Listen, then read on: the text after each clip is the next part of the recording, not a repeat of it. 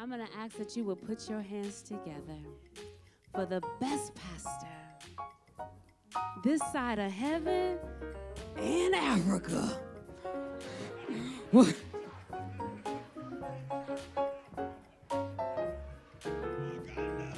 Wakanda forever.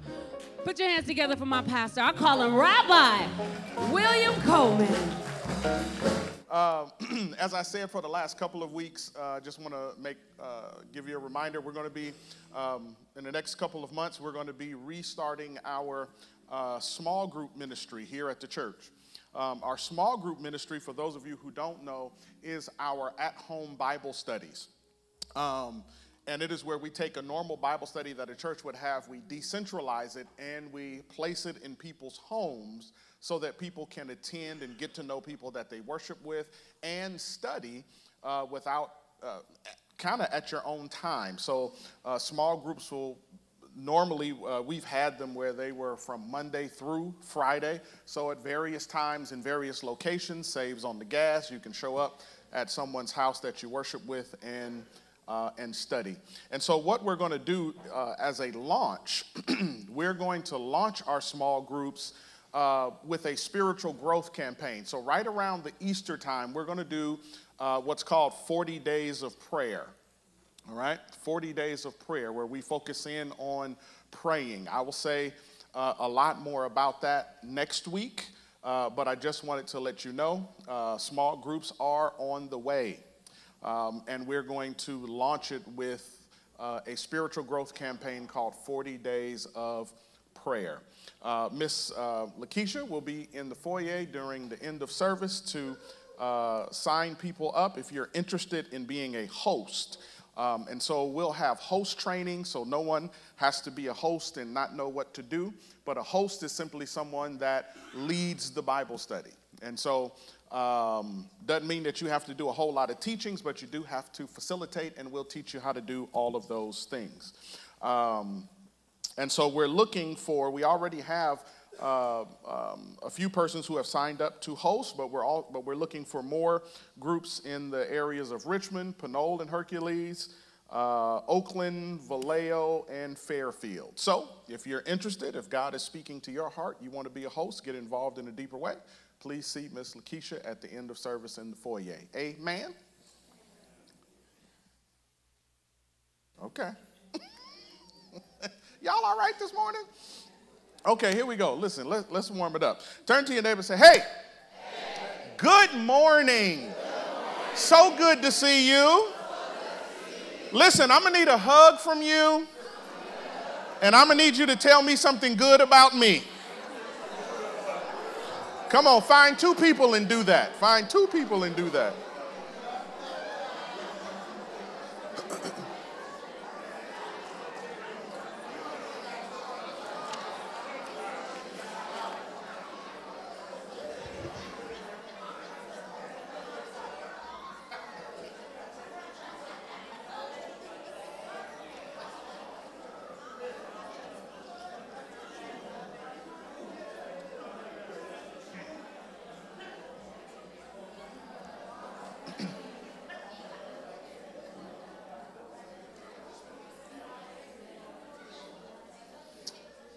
All right, amen, amen. If you will, please join me in a word of prayer. Father in heaven, we thank you. We bless your name. We honor you. We ask, Lord, that as we have come to lift up your name in praise, likewise, we have come to hear a word from you. And so at this moment, we ask that you would please open our hearts, our ears, our minds, our souls, everything inside of us. Allow us to quiet out all of the cares that have bothered us up to this point so that we may focus and hear you clearly. Speak as you have never done before. Allow us to hear as we have never done before. And in the end, we give you all of the praise that is due unto your name. We thank you, God. In Jesus' name, amen. And so we continue with our series, Happy Church. There's a couple more weeks left to this particular series. Hopefully you're enjoying it and finding your happiness coming. Amen. This will be I Am Blessed to Be Happy. I believe it's part 4. and we're walking our way through the Beatitudes. And so Jesus opens us up in Matthew chapter 5 with a series of blesseds or blessed. And as we read through it, we'll hear this repetitive nature of all of them. So on your handout, we'll go ahead and just read through it. And it says, "Now when he saw the crowds, he went up on a mountainside and sat down. His disciples came to him, and he began to teach them, saying, 'Blessed are who? Why? Blessed are those who, why? Blessed are the, why? Blessed are those who hunger and thirst. Why? Blessed are the, why? Blessed are the, why? Blessed are the, why? Verse 10, blessed are those who are, why?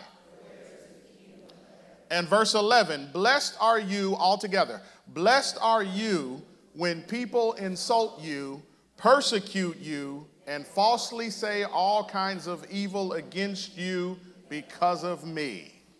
Amen. All right, so where we have been is we've started with blessed are the poor in spirit, and we have walked ourselves all the way down to the last two. And so last week we covered blessed are the merciful, and we covered blessed are the pure in heart. And so this week we're going to start at the next one, which is the peacemakers. He says, blessed are the peacemakers. Once again, the word blessed in the Greek is the word makarios, and what it really means is happy. And so he says, happy, happy, happy, happy, happy are the peacemakers. Now, notice what he says in the rest of the verse on peacemakers. He says this, blessed are the peacemakers. Now, why does he say that? What does he say? What does he say about that? Blessed are the peacemakers. Why? For they will be called the sons of God or the children of God. In other words, what Jesus is getting at is the identity of someone who is a child of God will always be recognized in someone who is a peacemaker. He says, people will call you, if you're a peacemaker, he says, people will call you a child of God, a son of God, a daughter of God.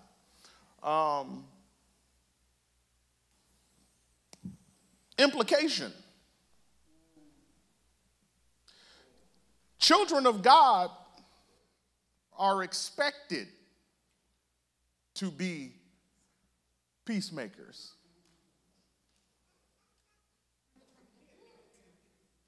Peacemakers.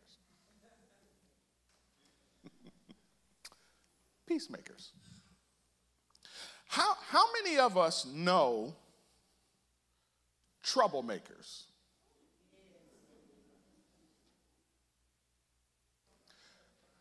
How many of us have been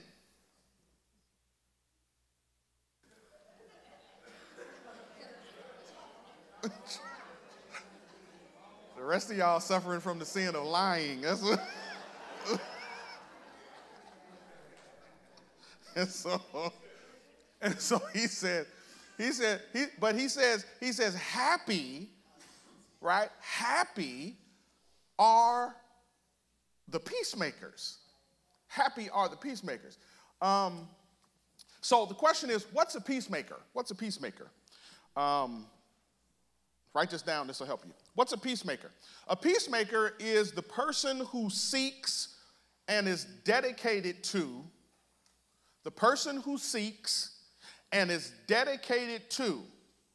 listen carefully, the person who seeks and is dedicated to relational reconciliation. Peacemakers. The person who seeks and is dedicated to relational reconciliation. Did you get that? One more time. The person who seeks and is dedicated to relational reconciliation. Do you have that? Are you sure you have that? Okay, here we go. What's a peacemaker?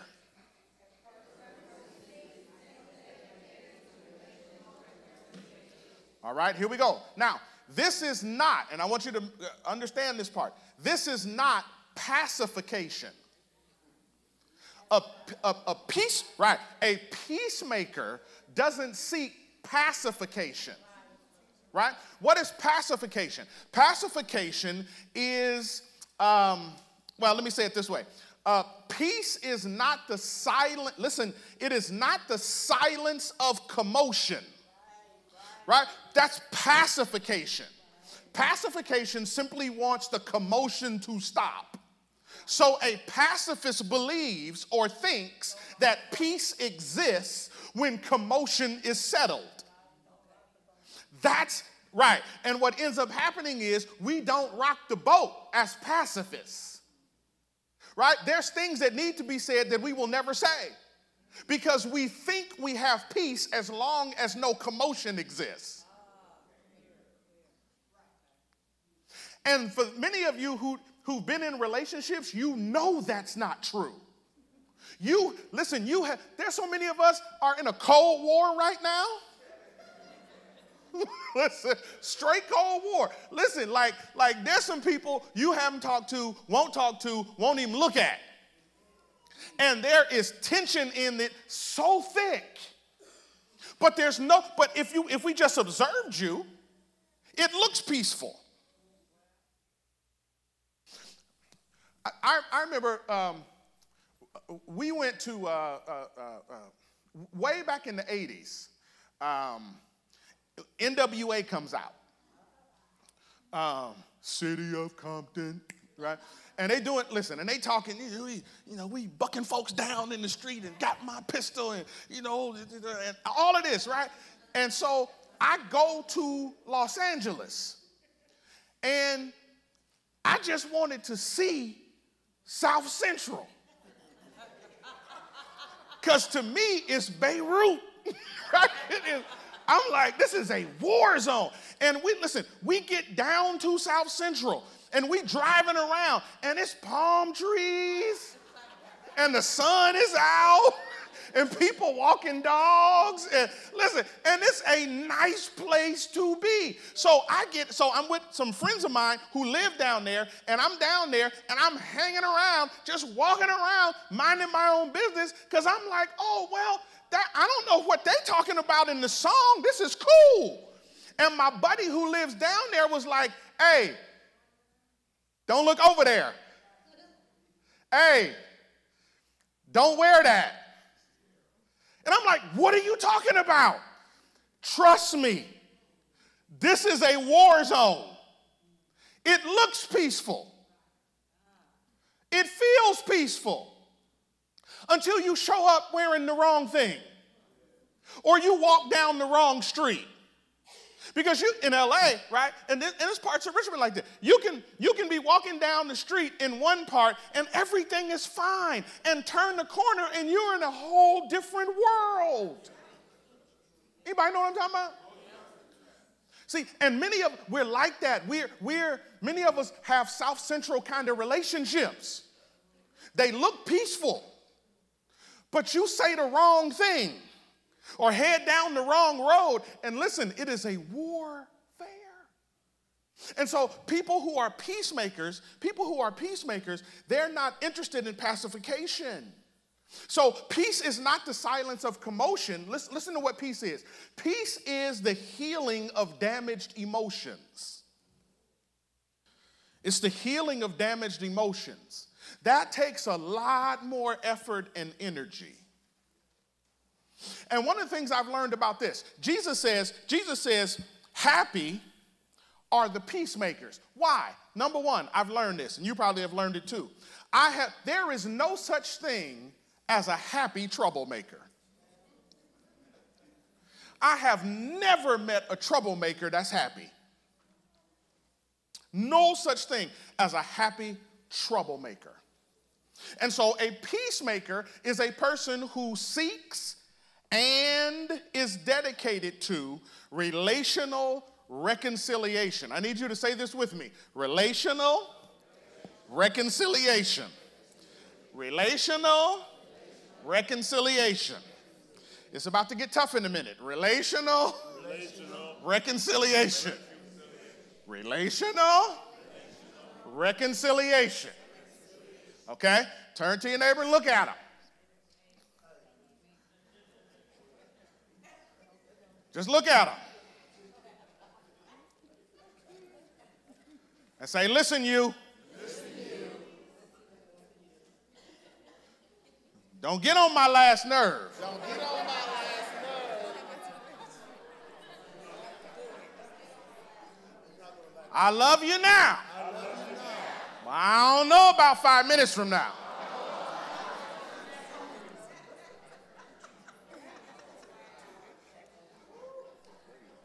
Okay? Look at him one more time. Tell him this.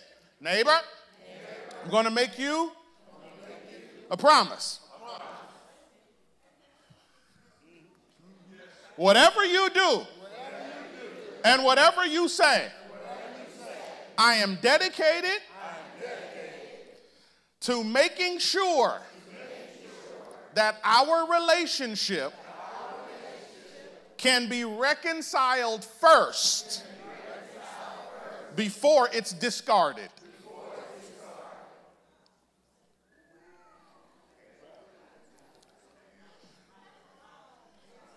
Y'all all right? Yep. Peacemakers are dedicated to and seek after relational reconciliation. Listen carefully. This is not, and I know I'm repeating myself, but I can't say this enough because we're going to forget it as soon as we leave out of here. This is not about pacification. See, pacification believes that me ignoring you is peace.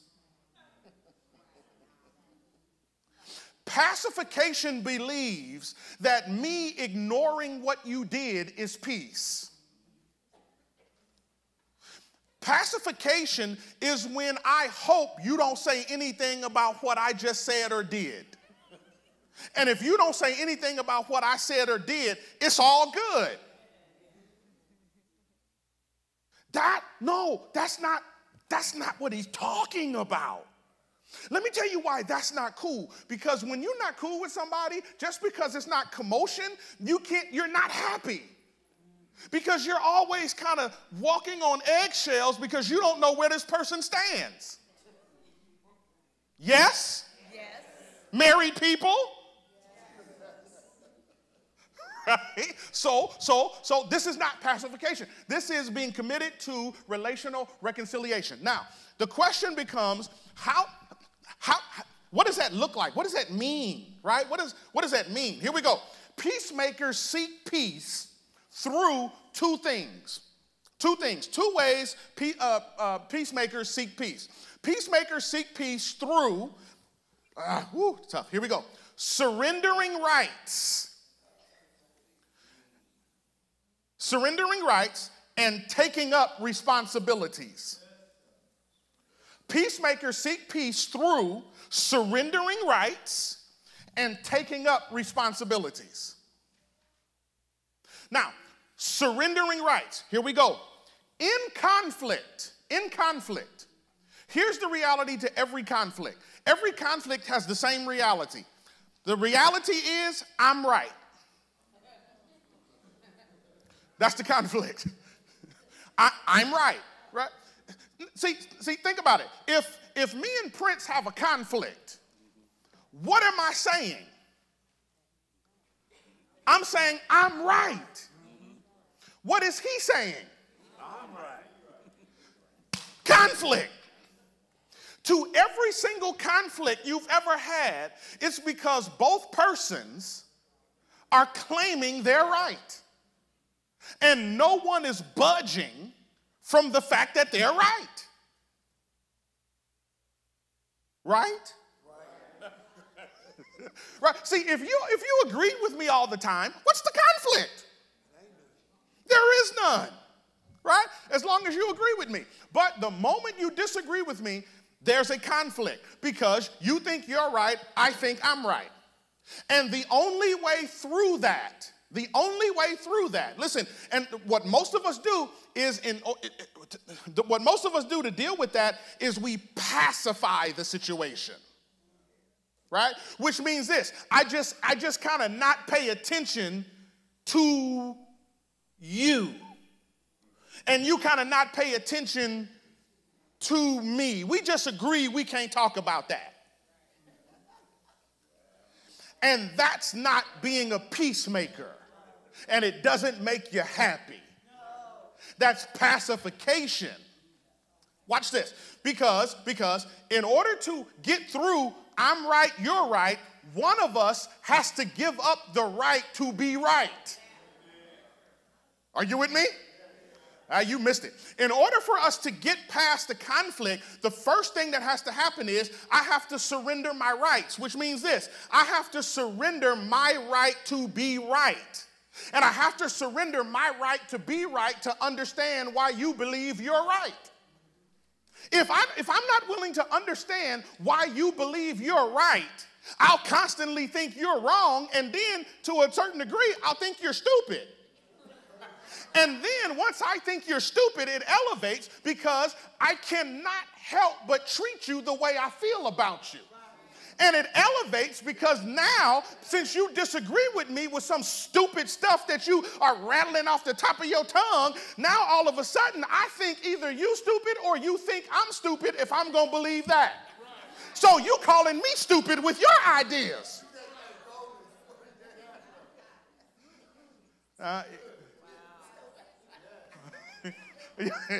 Anybody ever been there? Yeah. So what has to happen is I have to surrender my right to be right in order to understand why you believe you are right. Why is that important? Because I might be wrong. There's a revelation, right? I might be wrong. See, listen, if someone else's thoughts seem stupid to you immediately, listen, you haven't thought about it deeply. You haven't. Let me tell you why. Because all of us in this room, we hear from our own context. When I was working at New United Motors, there was a guy, Korean guy, named Yi. And me and Yi, we would work together.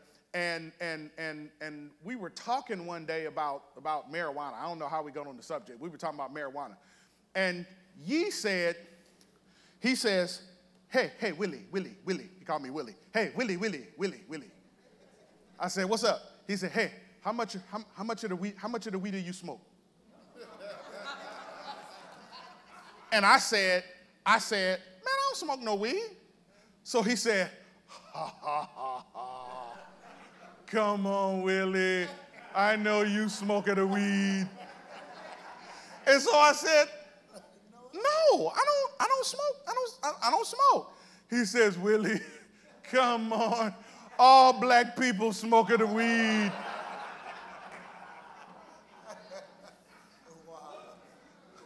Right? Listen. And I could have gotten mad and claimed racism. No, I had to step back and try, because I wanted to understand, why do you think all black people smoke the weed? I wanted to know. And by the time he explained to me why that was his reality, I disagreed with him but I understood how he got there. Are you with me? So that his thought didn't seem stupid to me anymore because I understood it from his context.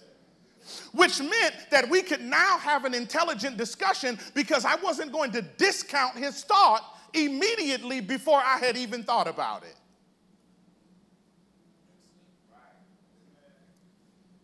Okay, see if we can get another one that hits home. You're president.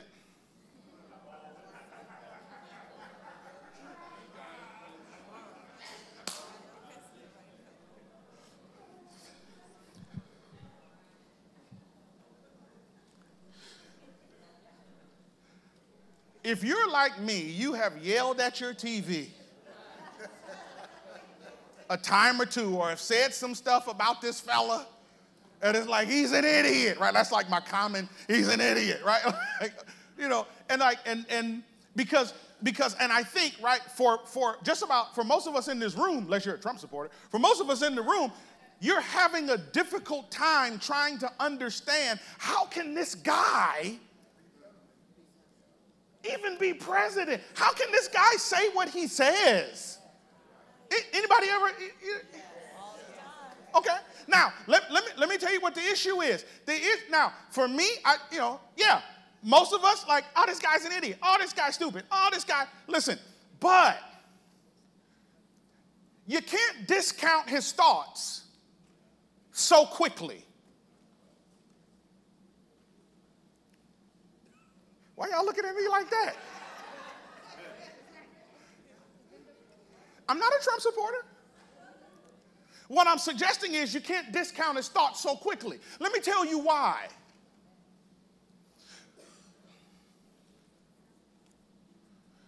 Millions of people voted for this guy. Whites and blacks. Rich and poor.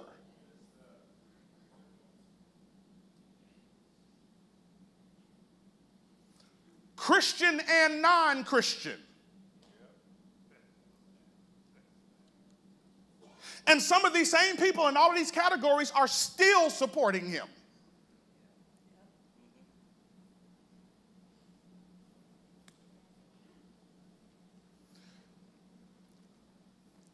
We think from our own context. I'm not saying agree with him. Please don't. But what I'm saying is understand him. People say, oh, he's stupid. The man is president. He's not too stupid. Somehow this fella has been able to do things that no other president in the history of presidency could get away with. He ain't that stupid. Right? So my point is this. Now, we may disagree with him completely, but I need to understand why I disagree with you. And the issue is, if we would go back and simply understand who this guy is, what was the context he was raised up in? What was the economic status he was raised up in? In what part of the country was he raised in? What was his family dynamic? What did his parents tell him? What were the impactful events and the tragic events in his life that makes him who he is? Because all of us have the same story, and that same story is why everybody in this room thinks the way they think. So in a lighter example, when me and my wife first got married, I grew up in a household where when you took your clothes off, you checked your pockets before you put them in the wash. When my wife didn't grow up in that household, she grew up in a household where when you took your clothes off, you checked your pockets when you pulled them off. And so we're doing the wash, or my wife is doing the wash, and I got money and all kind of stuff showing up in the wash. And so I say, hey, why don't you check the pockets before you put the clothes in the wash? And she said, well, why don't you check the pockets before you take your clothes off? And I'm like, because that ain't how it's supposed to work. The way it's supposed to work is you check the pockets before you put them in the wash. Anybody knows that. And she said, that don't even make no no sense. Anybody knows that you shouldn't wear clothes twice. So if you take them off, then check the pockets before you put them in the dirty clothes, because maybe the person washing the clothes don't have all the time in the world to check the pockets. And I said it only takes an extra 5 seconds to check a pocket. Are y'all with me? Look, here go country. She right, though. She right. She right. Conflict. Listen. Are y'all with me? And so the person who is a peacemaker. See, now I know, y'all don't like me talking about the president like that because you sound like I'm supporting him. I'm not. I'm trying to help us in difficult circumstances be peacemakers even when we don't want to. Because it's easy to be a peacemaker when everything is going your way. What's hard is to be a peacemaker when you don't like the person you're looking at. But that's the only time it counts. You are known as a child of God. You are known as a peacemaker when every reason to slap somebody on the ground exists, and you decide to reconcile instead of slapping somebody to the ground. That's hard. That's hard.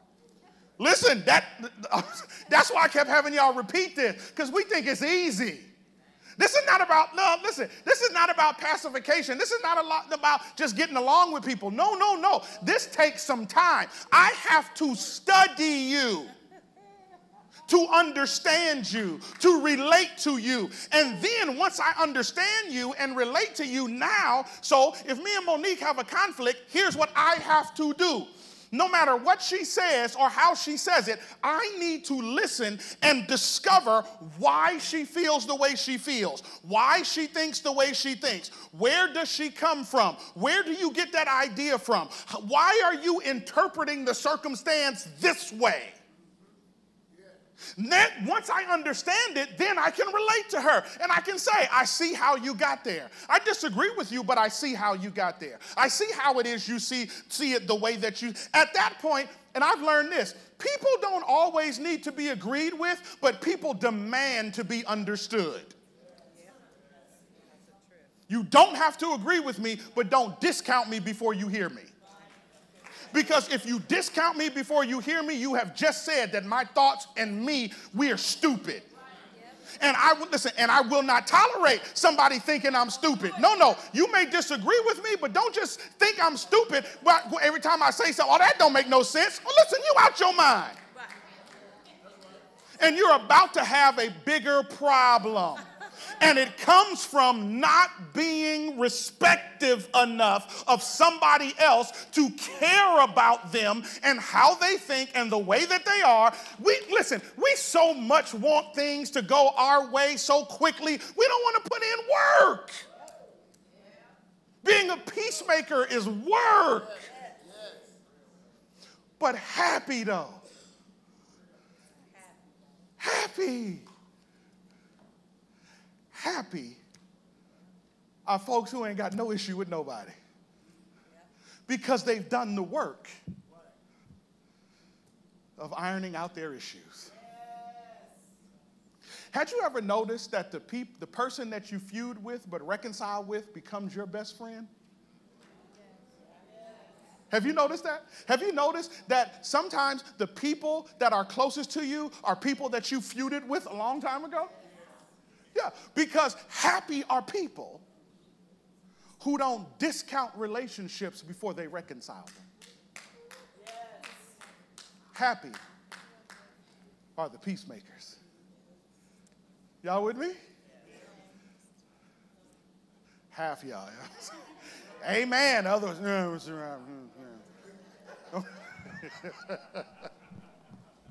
Okay, here we go. All right, here we go.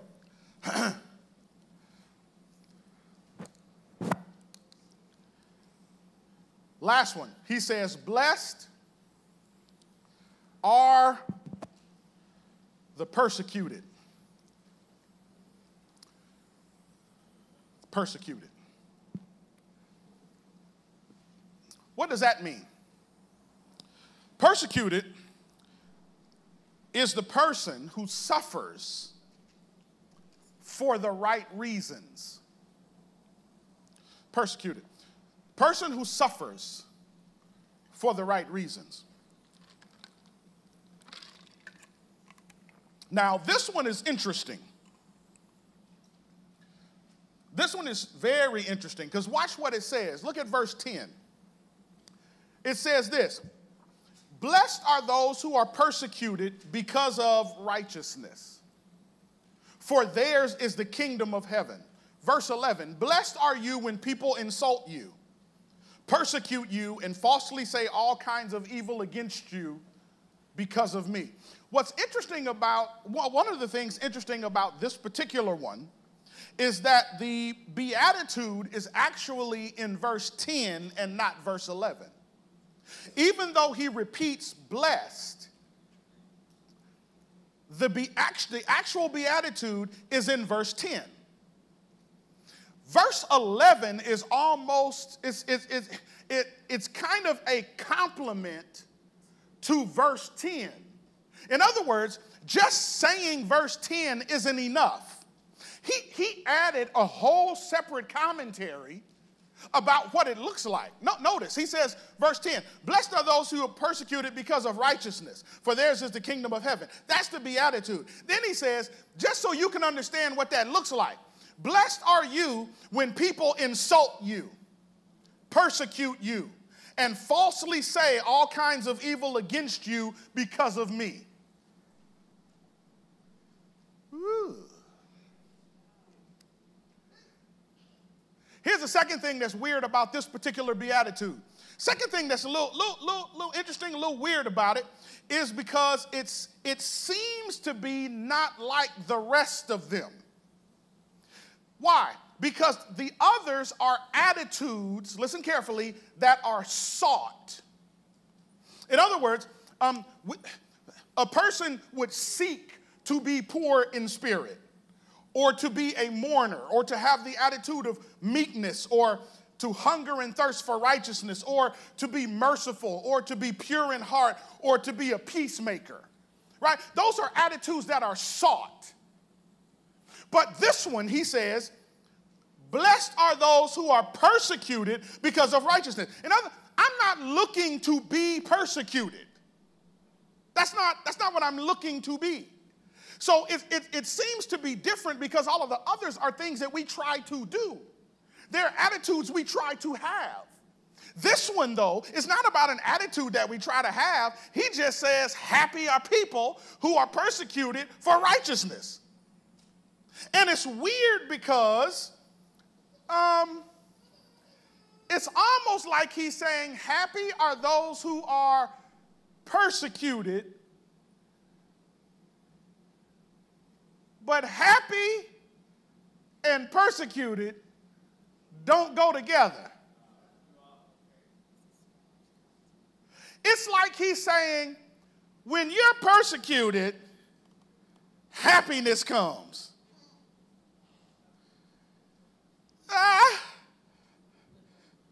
It's not that you seek to be persecuted, but when you're persecuted, the implication is happy. Happy when people insult you. Anybody ever been insulted? Did it make you happy? Anybody ever said some stuff that was false about you? Did it make you happy? What is he talking about? Right? What happy? Yeah. So he says this. So two things I want to give you. Write this on your handout. Listen carefully. He says, happy are those who are persecuted, and then he says, for righteousness. Then he says, happy are those who are insulted, persecuted, falsely accused.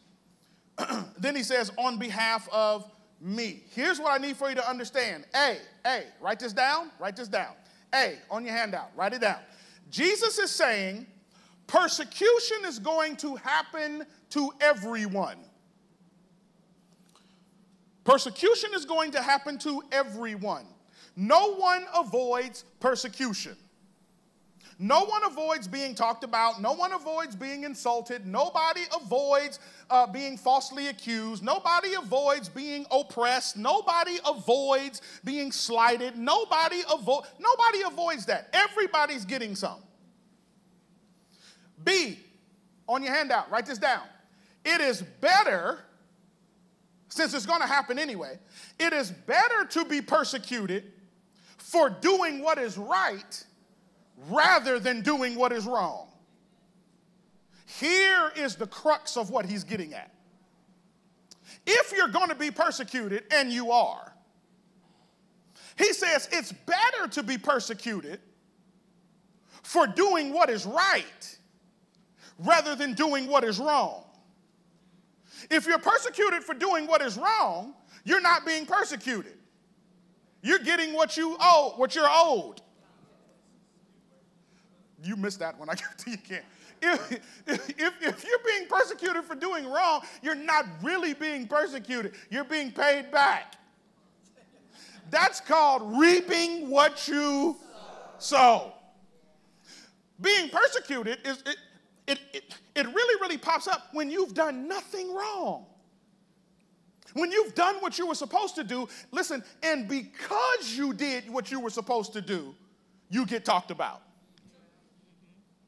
Has anybody ever tried to live your best saved life and somebody was mad because you was trying to be right? And they called you names because you were trying to be right? And you were called a fool because you decided to forgive somebody that everybody else thought you shouldn't have forgiven? No? He says, if you're going to be persecuted, it's best to be persecuted for doing what is right rather than doing what is wrong. Now watch this. And he says, the person who does what, listen carefully, the person who does what is right when persecution comes, Jesus says, is happy. Ooh, happy. That's a hard word. Jesus says the one who is persecuted when they're doing what they should do, that's the person that's happy. Ooh. It's hard to get y'all to buy that, huh? Listen, if you will, let me kind of be a little historical. Because this is hard to understand and it's hard to see in your immediate right now context. If you leave here and go home with your wife, with your husband, and you do what you're supposed to do, and this is the problem, and many of us have this problem, you do what you're supposed to do, and you find out that someone cheated on you, or someone is mistreating you, but you're doing what you're supposed to do as a husband or a wife. When you find out, that doesn't make you happy. When you've been a friend to someone, right? You've given them money. You've loaned them money. You've put yourself out of the way. You left your home and picked them up. You let them borrow your car. You took days off from work to help meet their needs. You did what you were supposed to do. And then you find out this friend has been talking about you behind your back. Listen to me. That's hard. It's hard to understand happy in that context. Because it's not immediate. What Jesus is getting at, this is not immediate. It's not like, oh, look, I've been betrayed. Woohoo! That's not what he's getting at. And see, and you won't get that until I walk you through a little bit of a historical piece. Are you ready? Here we go. If you understand the black experience inside of America, think about it. When you understand the black experience inside of America, starting in 1619 in Jamestown, Virginia, when the first slaves arrived on the boat and slavery began for us on this continent, We were subjected to some of the most inhumane treatment ever wrought on a people on this planet. Listen to me very, very carefully. Not only was there slavery, forced labor, but behind the slavery, oh my God, not just the forced labor, but there was violence associated with it. Not just physical violence. There was the physical violence. There was oh my God, there was the mutilating of black bodies for 300 years in this country. There was the lynching, the lynchings that took place. There were castrations that took place. Literally, they would bring black men in and they would pull their pants down and castrate them in front of other slaves. There was the rape of the women. None of us in here are pure African. Why? Because every one of us have families that go back to a plantation where rape and sodomy happened not just to the women, but to the men. It was violence that was physical. It was violence that was emotional. You watched your kids being sold, and as a good mother or father, you could do nothing. The slave master came into the quarters and slept with your wife while you're laying there. And you can do nothing as a man. Then they turn around and call you a boy. You a full-grown man. Listen, the brutality was physical. The brutality was emotional. The brutality was psychological. In a book written by Margaret Butcher called The Negro in American Culture in 1961, she quotes James Baldwin as saying this: "To be a Negro in this country and to be relatively conscious is to be in a rage almost all the time. So that the first problem is how to control that rage so it won't destroy you." And we were subjected, listen, and not only that, even to this day, we're still having conversations about blackface. Still having conversations about young men being lynched, about Sandra Bland being killed by police. Are you serious? We're still having issues of black men being picked off, black women being picked off, black boys, black girls being picked off inside of this country, and no retribution or justice for anyone. Are you serious? And now the white establishment wants to say, you guys need to stop talking about that racism stuff.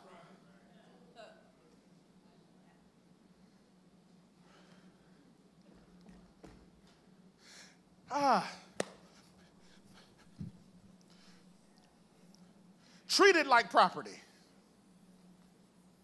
No dignity as a person. Murdered at will. And in the depths of the darkness that black people have faced in this country, up rose the black church.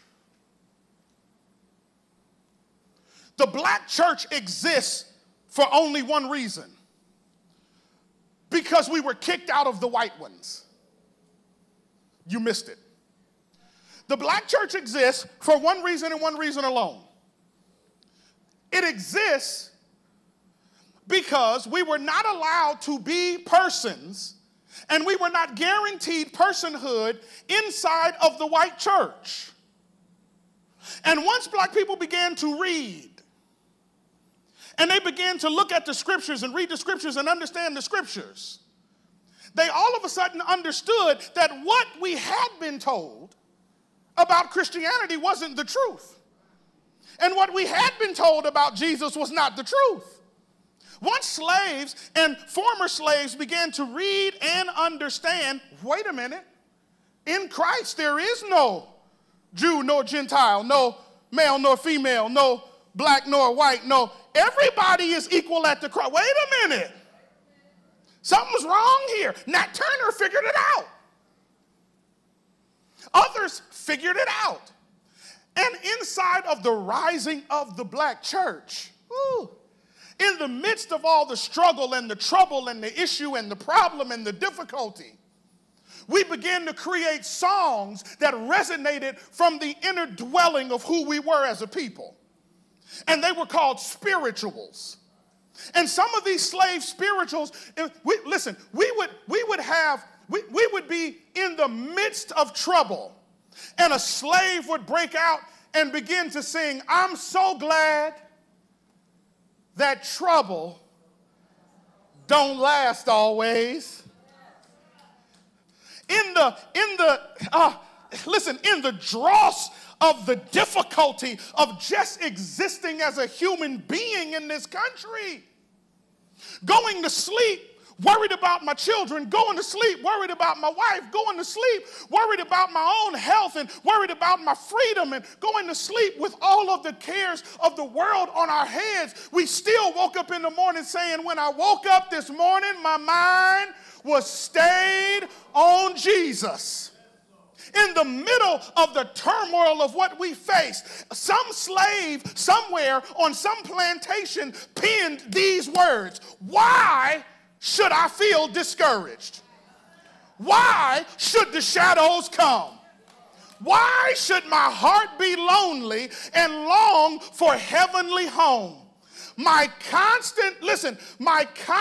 Jesus, my constant friend is he. His eye is on the sparrow, and I know he watches me." Now, that's not the exciting part. The exciting part is the chorus that comes right after, because a slave said, "I sing because I'm happy. I sing because I'm free. His eye is on the sparrow, and I know he watches me." How in the world can you sing about happiness and sing about freedom when you're hurting as a slave? Woo. Because the black church is this last beatitude personified. And you don't see it when you're going through it. You see it as you go through it. You don't get happy immediately, but when you watch God keep you from going crazy in the middle of what would have made you crazy, all of a sudden you discover and appreciate who God is and the power that he has and the ability to hold you and the ability to keep you and the ability to make a way out of no. It is in the middle of the struggle.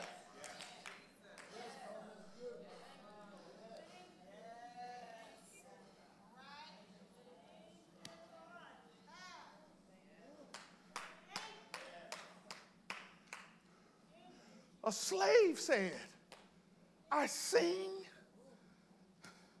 because I'm happy.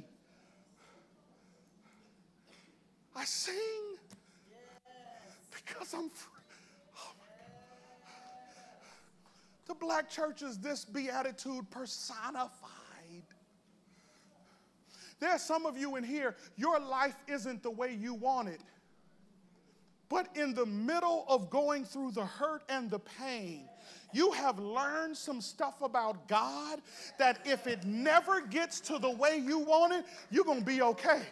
Because you know God, oh my God, God has not, even if God doesn't change your situation, God has changed your perspective.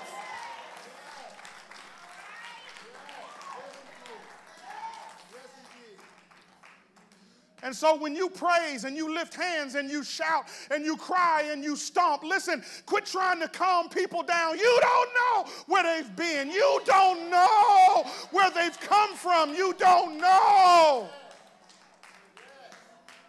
You don't know. There are some people in this room today, listen, who never thought they would ever get their head out of the, listen, there's some people in this place who have been so far down, they had to look up to see down. And they've learned in the middle of it, God has kept them. and hell is going on the outside, but we can come into church and shout and smile and have a good time, if only for a few minutes, because of the greatness and the mercy and the kindness and the power of the Almighty God whom we serve. And so you don't see it or you don't feel it immediately, but you sense it as God walks you through it slowly. That's why you got to be careful about self-medicating, because you will, listen, when you self-medicate, here's what you do. Here's what you do when you self-medicate. Here's what you do. You exchange the peace of God for the peace of the substance. You missed that one. You exchange the peace of God for the peace of the substance. And you will spend more money trying to be happy. You will spend more time trying to be happy. You will waste your life and health trying to be happy. When God simply says, happy are people who decide to do right.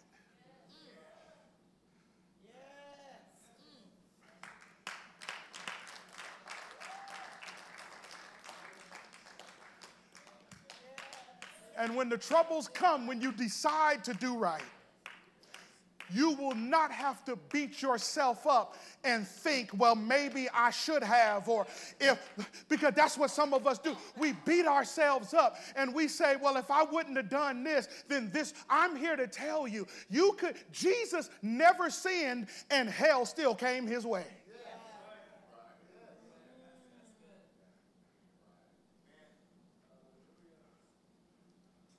But when you've only done what God wanted you to do and you still get persecuted, here's what you can count on.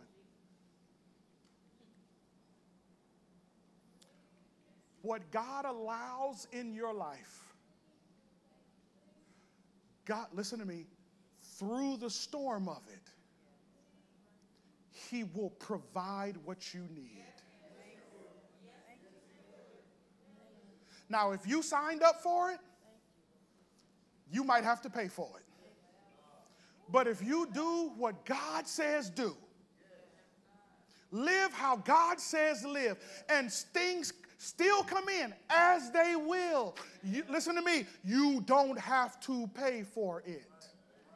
God will provide for you.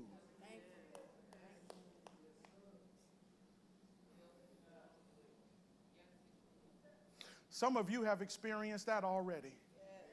Some of you have lived lives where you did what you were supposed to do and you got the short end of the stick. But I guarantee you, testimony after testimony after testimony after testimony, people who did what they were supposed to do and got the short end of the stick, oftentimes what God will do is on the other side, God will counterbalance that thing with some blessings that nobody pays attention to, that nobody sees, and if we're not careful, we will overlook this side.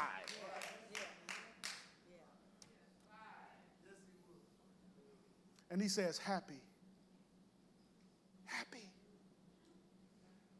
are those who are persecuted because of me. Father in heaven, I thank you. God, I bless your name. God, I ask that you would please speak to our hearts and our minds today. I'm asking, Lord, that you would open us up in a way that you've never opened us up before, in a way we've never been open, to hear what you want to say, what you're trying to say, what you have said. Lord, as the words swirl around in our head, I'm asking, Lord, that you would open our minds in such a way that the words will find a home deep in our souls. And that we will begin to acquire all of the attitudes that we have talked about so that we might move into happy. And this last one, God, I know this one is difficult. But we have the testimony of our ancestors to tell us, in the middle of trouble, I can sing because I'm happy. I can sing because I'm free. May not be free physically, but I can sure be free mentally and spiritually.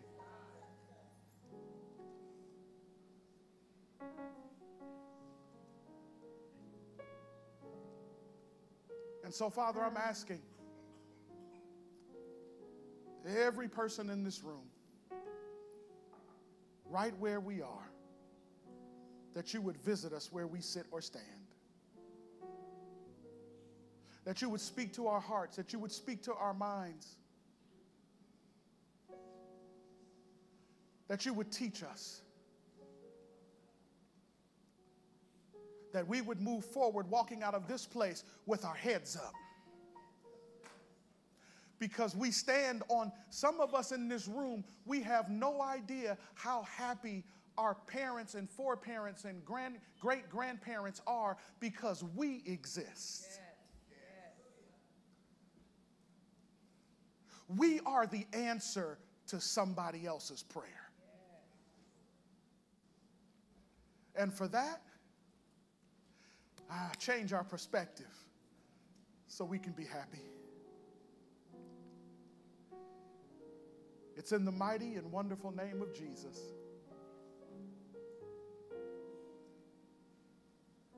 With every head bowed and every eye closed, if you're here today and you've never surrendered your life to Christ, if you've never given your life to Him, I'm here to tell you, to do that would be the best decision you could ever make in your life. Will it make you rich? Maybe, maybe not. Will it remove all of your problems? Probably not. But surrendering to Christ has the ability to give you peace that passes understanding. Happiness that exudes out of you that nobody could put out. It has the ability to give you the peace of spirit, knowing that your home is safe with God. And if you've never surrendered your life to Him, not sure what you're waiting on, but He's here. He's here. And He stands and He says, come. If you're here and you surrendered your life to Him at a particular point in time, but you just kind of went off and did your own thing and kind of got lost out there and was finding it a little bit difficult to make your way home, God says, hey, turn around, walk back. I'm still here.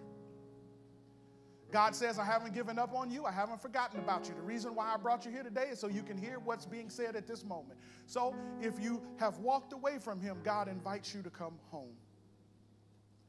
Perhaps you're here and you need a church home. You've been looking, you've been searching, and you walked in and you said, man, I like this. This is comfortable.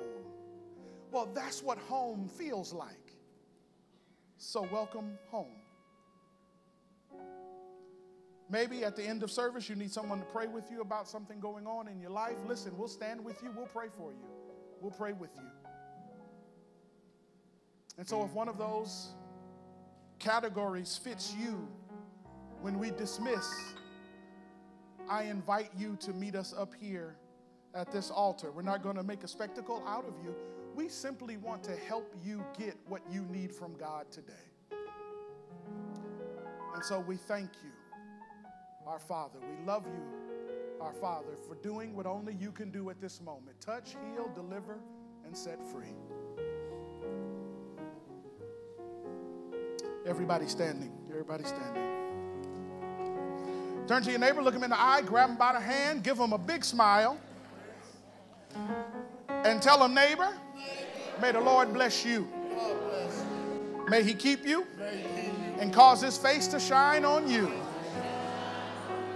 And neighbor, be a peacemaker. Neighbor, do what you're supposed to do. So when bad things happen, you don't have to blame yourself, and you don't have to pay for it on your own.